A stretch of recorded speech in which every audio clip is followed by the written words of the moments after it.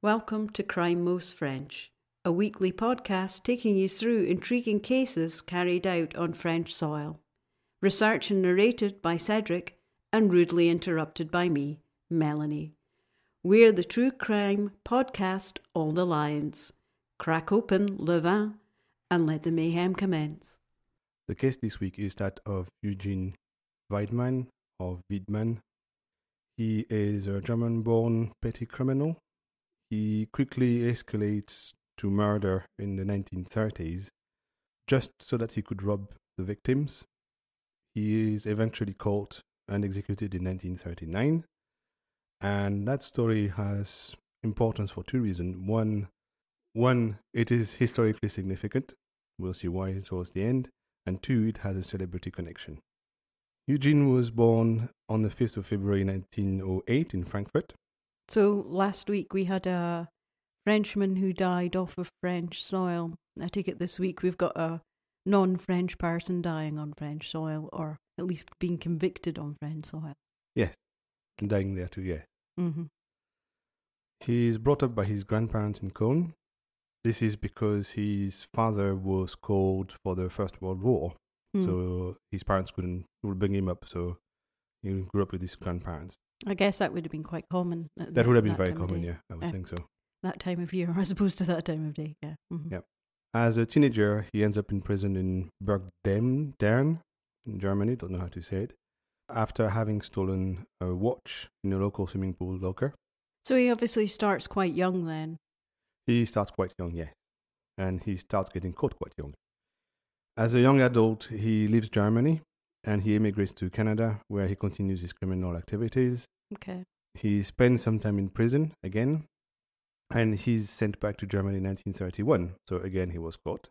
So the Canadians obviously don't want criminals in their country. Well, that's probably the case still. In some cases, when you have if you're caught for criminal activity, you're sent back to wherever you come from. And it still happens. But anyway, he's really not good at not getting caught. Yeah, he does seem rather inept. Yes. Pretending to plan to create a taxi company in Germany, he convinces his parents to buy him a car, because his parents were fairly well off. Okay. But the real plan is to use the car for kidnappings. He's planning to abduct some rich heir, doesn't matter, man, woman, whoever has money. Mm-hmm. But the plan fails because he can't plan properly. He just did it wrong. Plan to fail. Fail to plan, eh? Yeah. So no, I said that around the wrong way, but you know what I mean. Yeah, fail to plan to fail. Yeah. So again, he's arrested and he's sentenced to 5 years and 8 months in prison this time. So it's quite long. Mm. In prison in Frankfurt, he meets two French guys who had been arrested for money trafficking. They were selling fake Dutch marks. Okay. They're called Roger Million and Jean Blanc, or Jean Leblanc, depending on where you look. They get along very quickly because the two French guys and Eugene are the only three people who speak French in the prison. Ah, okay, so they bond over a common language. Also, Eugene organizes or facilitates things for them, so he makes their life in prison easier. I have no details about that, but it's mentioned a lot later in the trial that one of the reasons why they followed him is that he made their life easier in prison by helping them do things or get things. Oh, I see. If we're going to equate it to anything fictional, I guess, what was he, a bit like Red in Shawshank Redemption? I guess so. Something like that. But I have really no details. Okay. Eugene is the first one to get out of prison, but he's taken out of prison by the Gestapo and questioned for 3 days and then released. And that will be important later. That sounds very mysterious. It's very mysterious, yes. He spent 6 months with his parents in Frankfurt after leaving prison. Then he moves to Paris, where he meets his two new accomplices on the 15th of May, 1937. In theory, he wasn't allowed to leave Germany because he was a criminal. But somehow he managed to cross the border unnoticed. I guess if you're going to kind of like be a thief, I guess crossing international borders is really not that much of a sidestep. It's really small potatoes in terms of a career criminal. Yes, But what troubles the French police is that he could do it so easily, and he shouldn't have been able to do that. So they're really worried that lots and lots of Germans might cross the border. I see. Because we are getting to the late 30s at that point. So the relationships between France and Germany are not very good. I was just thinking of the two French guys that were in prison that were printing marks. I mean, the inflation rates in Germany at the time would have been phenomenal. They must have had to be printing a lot of money to make it. Well, they were caught in the mid-30s because he was sent back to Germany in 1931.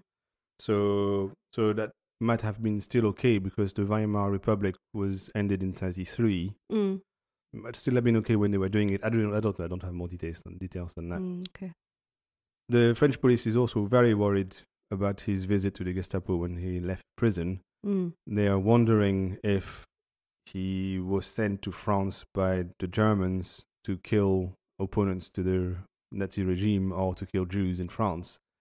So when he gets caught in France, it's one of their big worries.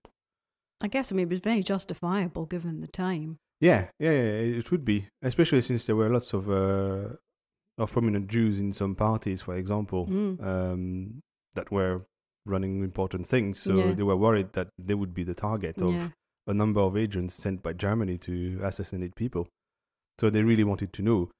We're a bit ahead of ourselves here, but yes, that's something they will want answered when he gets caught. And that's not really a spoiler. He will get caught, of course. Of course. Well, we wouldn't be discussing him if he hadn't got caught. Yeah, also it's so rubbish and not getting caught. That of course he will be. Yeah. So now that Eugene has a gang, things will become a bit more serious. Okay. With his two accomplices and Jean Blanc's mistress, who was born Renée Victoire, she's a woman, but she married to a guy called Tricot, that's his surname, and her nickname, because everybody had a nickname at the time, was Colette, who was a writer at the time. Okay. She even wrote about the case, by the way, in the newspaper, in one of the newspapers. I read her articles about it. I see. So she was covering the case. Those ladies that are obsessed with true crime, some things never change. Yeah, that's true. I didn't notice that, yeah. So they decide to go back to the kidnapping plan because they thought, that's a good idea. We can do it better with 3 or 4 of us than Eugene on his own. Yeah, that's a good idea. But this was obviously based in Paris, was it? It was based in Paris, yes. That's where they all meet in 1937. Okay. As it happens, the Universal Exhibition is also taking place at the same time in Paris. So it means there's a lot of fairly rich, not very aware people, tourists mostly, walking the streets. Lots of pigeons, Lots of pigeons, lots of possible targets. Eugene manages to get in and blend in the exhibition by pretending that he had been hired as an interpreter because he speaks English. So he speaks German, French, and English. And nobody questions it. So he just walks freely around. And when he's stopped, he says, I'm an interpreter. And that seems to work. This foolish thing is, he probably could have made quite a good living being an interpreter. He totally could have, yes. But like most criminals, even though they spend... Lazy and greedy.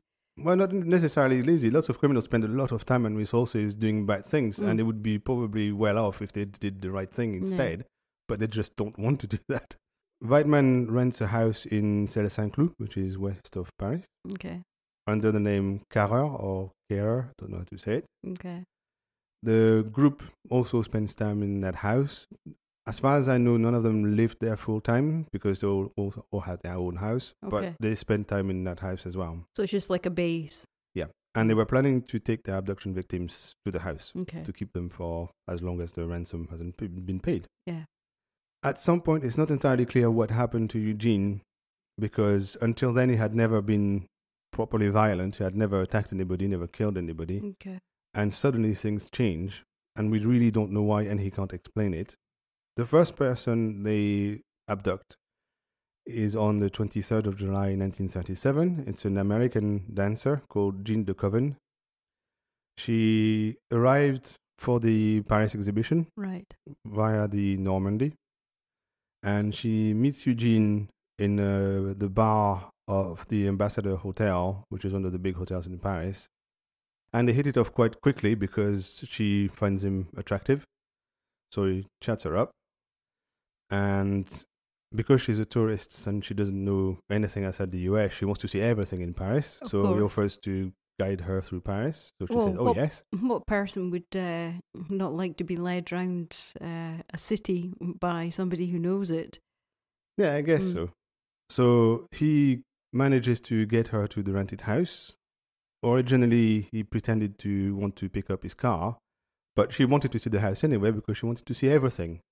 Oh, how do the French Everything people was live? exciting. Yeah, exactly. Yeah. She wanted to see absolutely everything around Paris she could see. So it had no problem getting her into the house. Okay. Then there's several accounts of what happened.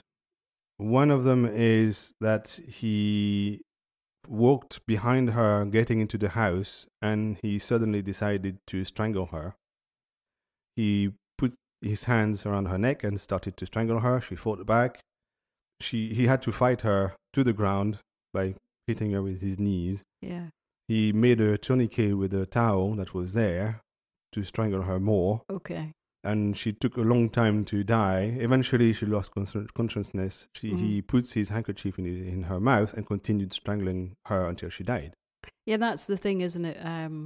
When you're strangling somebody, it's not the 30-second easy death that it looks on Hollywood screens. It's an up personal, close, and very painful, slow death. Yeah. That's the story that was in the newspapers when he was just arrested. So before anything else was leaked out or before the trial. Okay. But there's we'll see later. There's different stories about this. I'm presuming that as she was a tourist, it wasn't kind of like noticed that quickly that she was missing.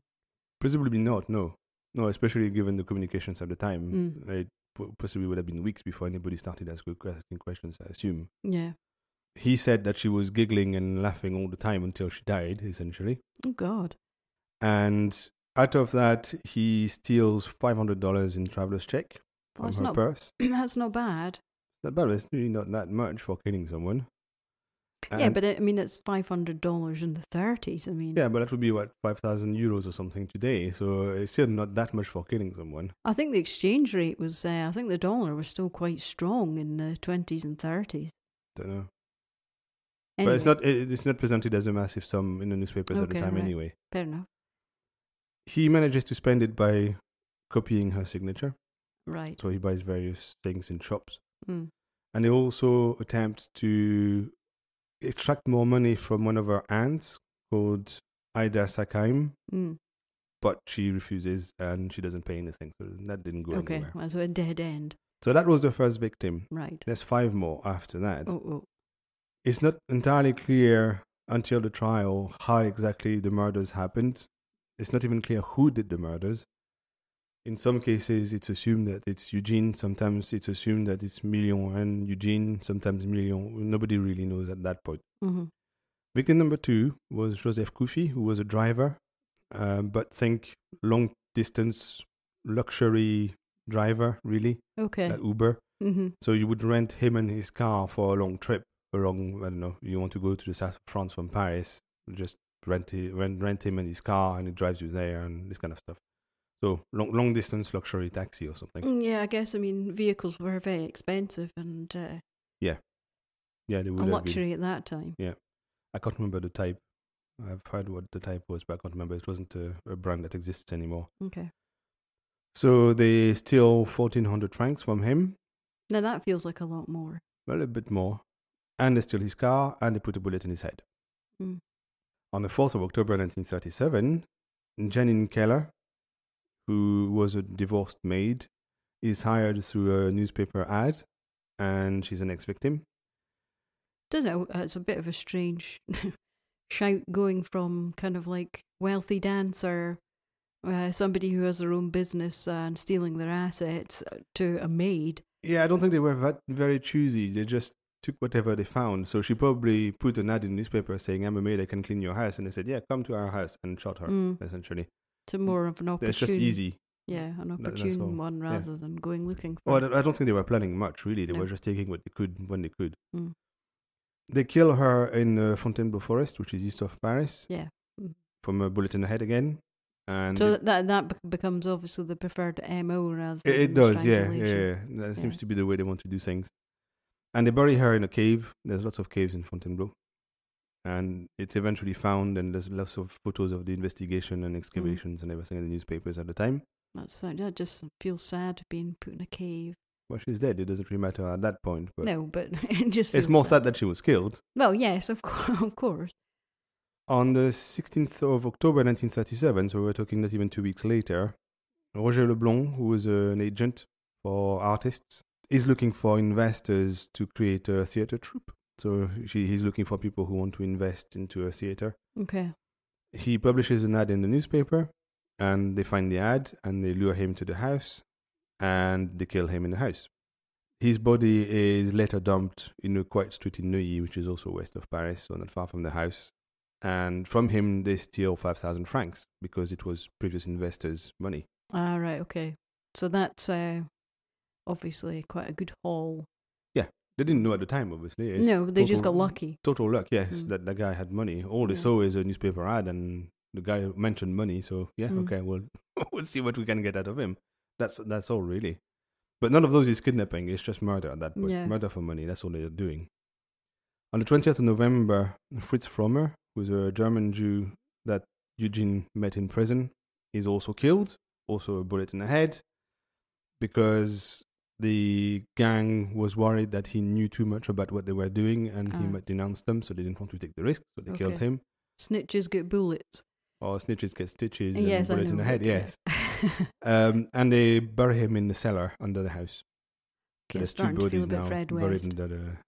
or under the Ed Gein, or yeah. Many of the other who bury victims in their house. And finally, the last victim is Raymond Le Sobre, who's an estate agent, and he's killed on the 27th of November 1937. Mm-hmm. He tells his secretary that he's going to meet some clients who are apparently very interested in one of his houses, and therefore he says that he'll be back very quickly because the deal would be no problem. Okay.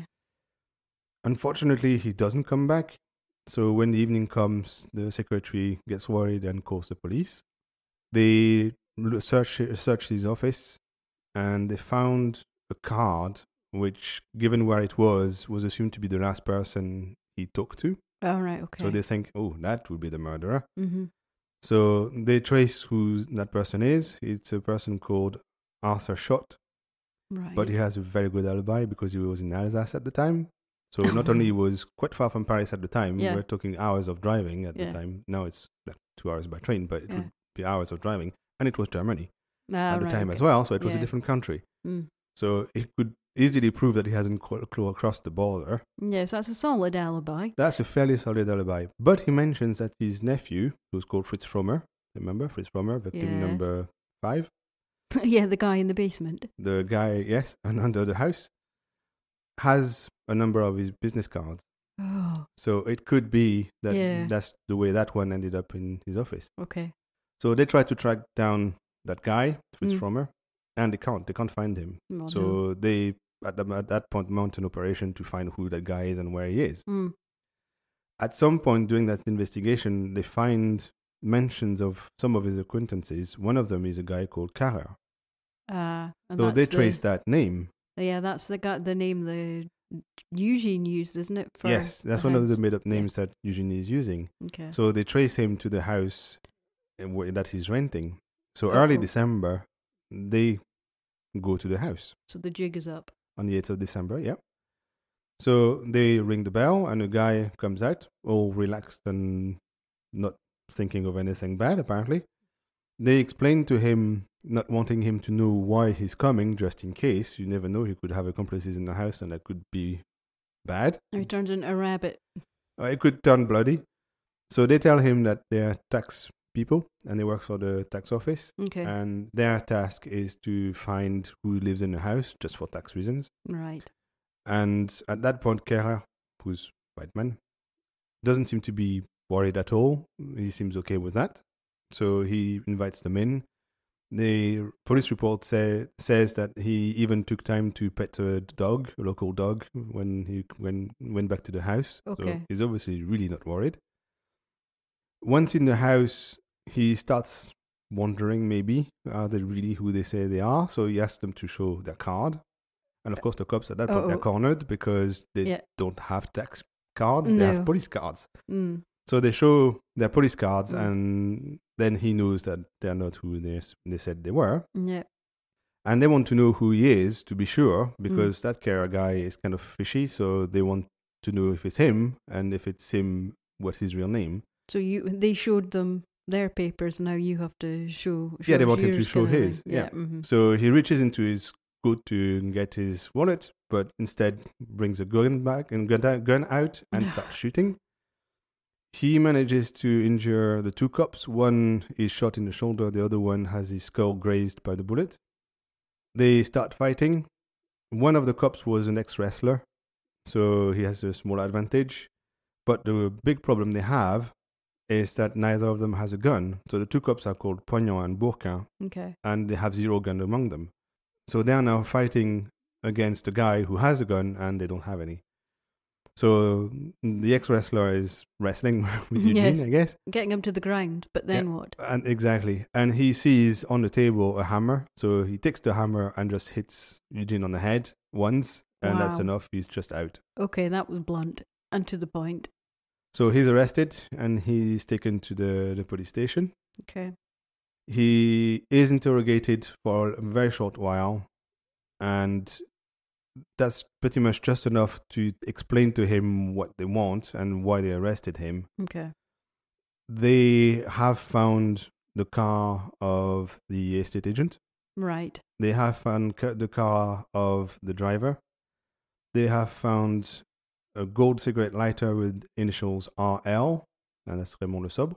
Okay. Most likely. That was his initials. And 2 illegal guns in the house. So he knows they found all that. So things are starting to not look good. So yeah, it's hard to deny that something fishy is not happening in the house. Yeah. But he says he's tired, so he doesn't want to be interrogated on that day. So he tells them to come back the next day, and he will talk to them. And they do, which is really weird, because I would have thought the 30s police would not have been tender. Yeah. They would just have beaten him until he said whatever they wanted him to say. But no, apparently they say yes, okay. They go back the next day. Yeah, I would have been worried to let him go to sleep, just because, I mean, you're not telling me he didn't have some kind of concussion after receiving a blow to the head. Yeah, I don't know. Because he was the bad guy, there's very little concern for him. Oh, of course. In the press, there's photos with him with blood everywhere and bandages on his head. Yeah. But nobody really cares about that, so there's no mention of anything. No, I mean, if you've murdered 5 people, the getting a boo-boo... 6 people, sorry. I mean, if you've got a boo-boo on your head, then nobody's really that worried. But I'd be more worried about him slipping into a coma and dying. That's true. But again, in the 30s, that might not have been a big concern. I don't know. I really don't know. Yeah, I mean, I guess he could have been charged posthumously anyway if he had died. Yeah, but remember, even until the 70s, people were not really considered at risk of suicide, so they would have their shoelaces left with them in the prison, and it's only a very recent thing that we do that. So in the 30s, that might not even have crossed their mind that, yes, okay, he had a hit on the head, but who what? cares? Yeah. So I don't know. But anyway, they come back the next day, right. And he confesses the next day, as he promised. So he confesses about absolutely everything. So he starts with the crimes he did when he was a kid in Germany. So all the petty thefts he did. I guess they're really not interested in that, are they? Not that much, no. Then he talks about all his crimes in Canada. In Skip detail. to the end. Yeah. And then about the crimes he did in Germany when he came back to Germany. Again, they don't care. No. But they're getting really impatient at that point. So instead of letting him just talk about what he's done, which is going to take forever, they start asking questions, and really what they want is solve the murder of the last victim, Raymond Le Sobre, the estate agent, because that's the one they're aware of. Yes. And they found reasons to think that he has done it. So he's asked about it, and he says that, he did it. It just happened by chance. It wasn't the plan. He wanted money, and he just went into the first shop he saw when he was in the street, and it happened to be an estate agent. Okay. So he thought, okay, I'll do with that. So he took an appointment to see her house, and he thought, I'm going to rob that guy. And essentially, that's how it happened. It could have been anything else. It could have been a bakery. It could have been anything else. It just was closer to an estate agent. So no planning whatsoever. Very unlucky. That was very unlucky for the estate agent, yes. Once in the house, he said that he arrived with his car, the car that they found at his house. Once in the house, he just decided to kill him and shot him in the head, and that was it. Essentially, no discussion. Yeah.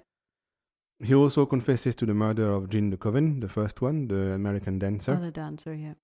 The police at that point can't believe their ear because they've been trying to find a lead for 5 months on that murder and they had nothing whatsoever. They really had nothing. Mm. And suddenly there's that guy who says that it was him. Mm. So he That's explains that, he met her in the bar and everything and he convinced her to go and visit Paris, but first go via the house. Yeah. And he just strangled her, but he doesn't really know why. One version is the one I mentioned earlier, that he just decided to strangle her when she walked into the house. Another one is that they spent the evening together, drunk a lot. He drugged her. And when he woke up in the morning, he found her looking through his pockets. And he knew he had a gun in there, so he decided to kill her before she killed him. Oh, I see. Trying to justify it. Trying to justify it, yes. And that version seems to be a bit less likely given the other murders. Yeah, no, that doesn't sound like But that's the one he gives the cop, and that's the cops, and that's the version that's used in the trial. Mm. It really doesn't matter. The fact is he confessed that he killed her. Anyway. Exactly. That murder seems to have affected him because when he tells the story, he cries every time and he absolutely refuses to go back to the house. He tells the cops that he buried her under the patio of the house and he didn't dig very deep, so it would be easy to get her out. So they're probably glad for that. Yeah. And that's what I said. It's a very, very up close and personal way to kill someone. I mean, you're looking right in their eyes when they... Unless you're doing, as you say, he's got the tourniquet and he's doing it from behind. But I don't know the details. I know there was a tourniquet involved, but I don't know if he was at the back or not. Well, you can do it anywhere you want. So. Yeah, well, obviously gave him mild PTSD if he can't talk about it without crying about it. So. Well, the cops are really surprised. Some of them don't believe him. They believe that it's just an act. But the main guy in charge believes him. He actually believes that, yes, he's just really sad about it, which is weird, but... Yeah. But that seems to have been the first murder, so I'm thinking maybe that triggered something and he snapped and then that was it. He didn't care about killing other people at that point because he had never killed anyone before. I mean, it made him sad, but not sad enough to not kill anyone else. Well, he was sad about that murder, not about the others, no. He never showed any remorse for killing 5 other people. It's just her. That's the only one that he regrets. So then he describes all the other murders to the cops. Mm-hmm.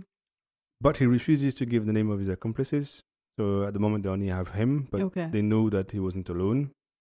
They learn who was involved with him via various witnesses and various pieces of evidence. So they start a nationwide manhunt to find them. Right. But before that can go anywhere, one of the accomplices, Jean Blanc or Leblanc, who had a bit of money, I think he narrated it, talks to his lawyer because he learns about that manhunt in the press. Okay. In fact, no, I think his lawyer calls him. And his lawyer tells him, you're not going to escape. You need to go back to Paris and surrender because they will find you, they will kill you. Okay. So they all go back to Paris and they all surrender. Well, that was all very easy, wasn't it? That was very easy, yes. And they would never have been found because they were in Savoie, in the middle of nowhere, in the countryside, in the mountains. They could have stayed there for years. Or could have done, yeah. But they were worried that the police would just try to kill them, not arrest them, which would probably have been the case. Yeah, we've seen it, for example, with Carlos in the 70s, when the police was tired of hunting him. Strangely, he was shot in the street by a gang at the back of a van. Mm-hmm. So, I suspect the police would have just tried to kill them at that point. So they knew that, so they surrendered. So that was easy. Shoot first, ask questions later. Oh, yeah, at that point, yeah. So the police organize searches in the house and various other places. They find papers belonging to the victims, for example, car registration papers, bank receipts in the name of some of the victims, a wallet. They find also the Coven's checkbook, that's the dancer, and they find lots of things, all neatly sorted in a metal box. Is it in filing cabinets and by name? Yeah, essentially, yeah. They also find lots of ID papers in various names, like William Dixon, Eugene Keller, Eugene Carrer, Eugene Brown, all with Eugene's photo. So they're all fake papers. So they know that he has connections to get these papers done. and they learn during the trial that it's the same contact that allowed him to cross the border from Germany to France in 1937 and provided him with all his papers. I mean, let's face it, if you're in prison, you're going to have a network of that's contact. Pretty much what prison is for, Yeah. It's the Facebook of criminals. Yes. At that point, they still don't know why he's in France, and they don't know why he went via the Gestapo offices, and they question him. And all he does is laugh and say, that's just normal. The Gestapo does it to everybody. So, and somehow the French services didn't know. So I find that strange. That's weird. Yeah, I find that strange and hard to believe, but that seems to be what he's saying. Well, none of the victims weren't particularly targeted because of their religion or No. nationality. So no, but they don't know if he killed other people. He confessed to 6 murders, but for all they know there might have been 30 or 40 more. That's true. They really don't know. So they think that maybe he's sent as an agent. So it could be that he was caught for his own activities, like hobby. Yeah, but not for his. But not for what was his job essentially as an assassin. So they don't know. So they question him, but he doesn't say anymore. No. So it seems to be all there is. After about a year of inquiry in March 1939, they appear in court.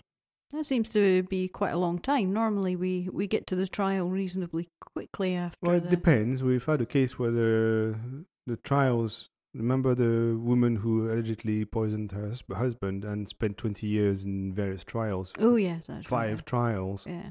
And eventually was released because everybody was tired of it. Yes. So sometimes it takes a long time. And remember, between 2 trials, there was 11 years. Oh, that was the cyanide the arsenic was. one, yeah. Yeah. The graveyard. Yes. Yeah. Mm-hmm. So sometimes it takes time. In this case, it was a year, which is shortish. Well, not the shortest we've had. It was multiple. It was 6 murders. So I guess it's a long time. Yeah, they need to gather evidence and make sure they have what they need. Yeah. Even though they have confessions. But then what they really want is sort out who did what. Yeah.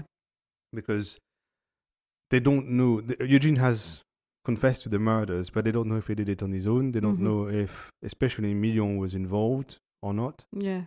And Millon says that no, he wasn't involved. In some cases, he was there or he was in the next room, but he didn't do it. He didn't shoot anybody, didn't kill anybody.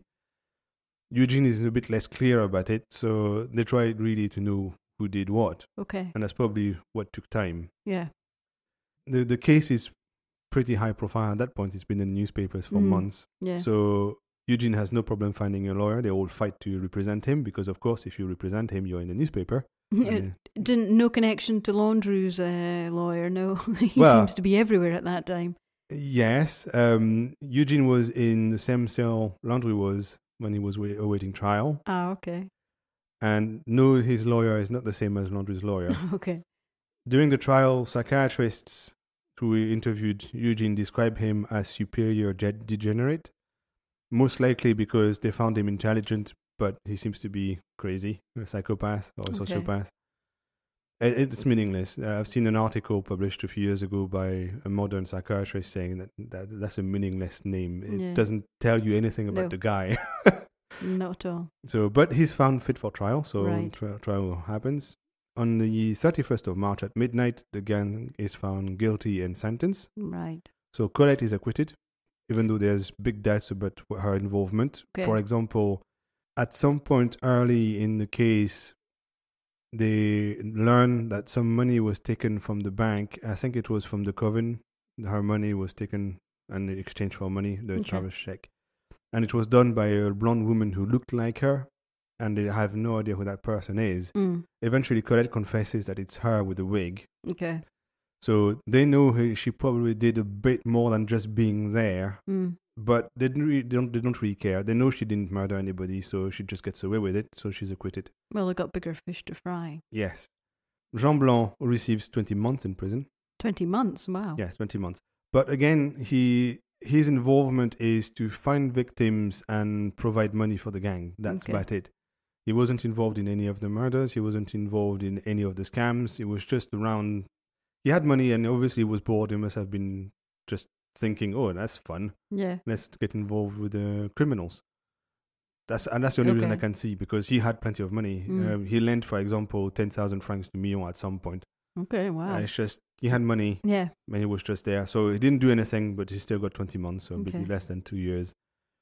Millon and Weidmann are sentenced to death. Right. Not surprising. Later on the 16th of June, Roger Millon's sentence is commuted to life in prison by the President of the Republic, Albert Lebrun. Okay. But he absolutely refuses to commute Eugene's sentence. So Eugene is going to be put to death. Right. I wonder if it was the first strangling that was the thing. It's probably the fact that he confessed to all 6 murders. Yeah. Whereas Millon, still at the time of the trial, refused to admit that he was involved in any of the murders. Okay. He says the closest he's been is the next room. Right. Allegedly sleeping. And they can't really find any evidence that he actually killed someone, shot anybody, strangled anybody at all. So it's just purely by association. Yeah. Yeah. He still gets life. Yeah. But it doesn't... Not nothing. Yeah, it doesn't get executed like Eugene. No. Eugene's execution is scheduled for the 17th of June 1939, so that's quick. Yeah. Because the appeal was rejected straight away. Okay. He will be executed in front of the prison in Versailles, in the exact same spot where Landry was executed. Okay. The execution is a bit strange. There's first of all confusion on the time. The prosecutor and the executioner seem to have not used the same time. One used legal time, the other one used solar time. Okay. Not everybody was there at the time it was supposed to happen, so no. it's late by at least 45 minutes, which means that instead of taking place at dawn when it's barely light, it takes place mid-morning, and then there's a massive crowd around. Oh, just as strange. Even though it wasn't allowed and it's always been banned, there's lots of photos and even a film that are made of the execution. You can find the video on YouTube. Grisly. No thanks. After the execution, the crowd manages to overpower the security forces, and women are seen dipping handkerchiefs in blood because apparently execution victims' blood is good for fertility. That is one of very weird and disturbing. That is just one of the craziest things I've ever heard. I mean, I could understand it if it was kind of like, at the time of the revolution that the women were doing that, but in the 30s? That's just crazy. Yeah. And for those who won't watch the execution, I watched it and I was really surprised by how efficient it is. In the video, you can see Eugene come out of the prison. He's wearing a white shirt that is torn around the neck. And I vaguely remember it matches the photos of Landry being executed. Same thing, he had a white shirt that was torn around the neck, so it must be something they do on purpose. I'm not sure he had shoes. It's not clear in the video. We see him being walked to the guillotine by 2 policemen. Then he's pushed on the rotating board. That's first vertical. Then he's on it, pushed horizontal. Oh, okay. So it kind of like lowers you down. Yeah. Well, yes. You go from standing to horizontal on that rotating board. Yeah. And then he's pushed towards the blade. Pushed into the blade, right, okay.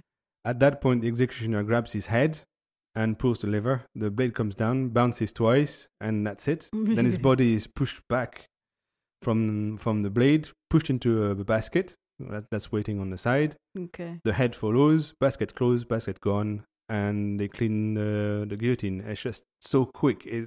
The whole execution, which is supposed to have been long, this one, because there was a bit of confusion about how to do it, only took about 12 seconds. Good Lord. It is so fast. And then they take the guillotine apart in minutes and then clean the streets, and by lunchtime, it's like nothing happened. It's really, really strange to see that. I think I'll go to my grave. Not seeing it. Not seeing it, if you don't mind. So he's buried into an unmarked grave in the local cemetery. Mm-hmm. A woman who was writing to him when he was in prison manages to convince the authorities to give him his own grave instead of being dumped into the common pit, which normally is the case for executed people. Okay. The scenes after the execution with all the women getting to the blood and the local forces being totally overwhelmed and everything really disturbs a lot of people in government. Oh, yeah. So at that point they decide, and it's voted by Parliament, that there will be no public execution anymore. No, it sounds like a good idea. And therefore it becomes the last public execution. That's why it's historically important. Okay. There will be no more of public execution ever again. The next execution, which is a few months later, happens in the prison, and that's where they will always happen from now on. But the last kind of like person to be... the last person executed is 1977 or 78. Yeah. Mm-hmm. It was an Algerian guy who was a child murderer. He killed a whole bunch of kids. Oh dear. And they decided, there hadn't been an execution for a while before him, but for him, they just made a special case and decided, this one is going to be shortened. Let's blow off the cobwebs. Yeah. But now France doesn't... no, it was abolished in 81. Yeah. There was no execution between 78 and 81, and then they decided to stop doing it. Yeah. It was a lawyer called Robert Badinter, who was the justice minister at the time, who managed to pass it through Parliament. Okay. And he was told many times, but that's exactly what they say in the US. There's a deterrent value to it because criminals are not going to do it. And he managed to argue that, no, criminals and crazy people will still kill other people. It makes absolutely no difference if they're going to be killed afterwards or not. No. They don't care, and they probably don't even think about it. No, of course you don't. When you're standing... Yeah. Standing the way to do a really horribly irrational thing, your lizard brain takes over. It makes no difference. So his two main arguments, he had lots of arguments. I read his speech, which is quite long. It's like 30 pages. But his two main arguments were that first, it has no deterrent value whatsoever. Because if it had, there would have been no murders. Exactly. And there were plenty of them. And secondly, the chance of getting it wrong, which didn't happen too many times in France, but seems to happen a lot in the US, is too important. You can't, even a single innocent killed it's just by the state by mistake would be unacceptable. It's just awful. The chance was too high. Exactly. And people agreed that, yes, maybe it was too high and better put them in prison so that at least they have a chance at some point to show that they're innocent. Okay. So that's the historically significance of the case. But the celebrity connection is that in his autobiography, Christopher Lee of Dracula, surely, and also of Scaramanga. Oh, Scaramanga, yes. Superfluous third nipple, man with the golden gun. Him? And also fantasy fans, he was also Saruman in Lord of the Rings films. Okay. He relates in his autobiography that he was there on that day. He was at the execution. Yeah, I think I've heard of that, yeah. Yeah, I had heard of it before. He explains in an interview in 1998 on French radio, in French. He speaks really good French. It's really surprising. Very little accent. Way to go. That he was there, not on purpose, but he happened to be there, so he went and watched. But he had second thoughts. He didn't know he would want to see somebody being executed. So he was getting ready to leave when everything, the 12 seconds also happened. Dear. So he was turning his back to the guillotine when it happened. So all he knows of it is the noise of the blade coming down.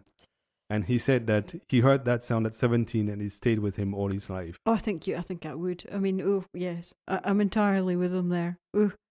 Imagine hearing that, when you're, in your teens. Oh, no wonder that stayed with him. It makes me all shivery. So that was a celebrity connection of the case. And that is it for Eugene Weidmann. Yeah, and I think the moral of that story is always be careful who you give your business card to.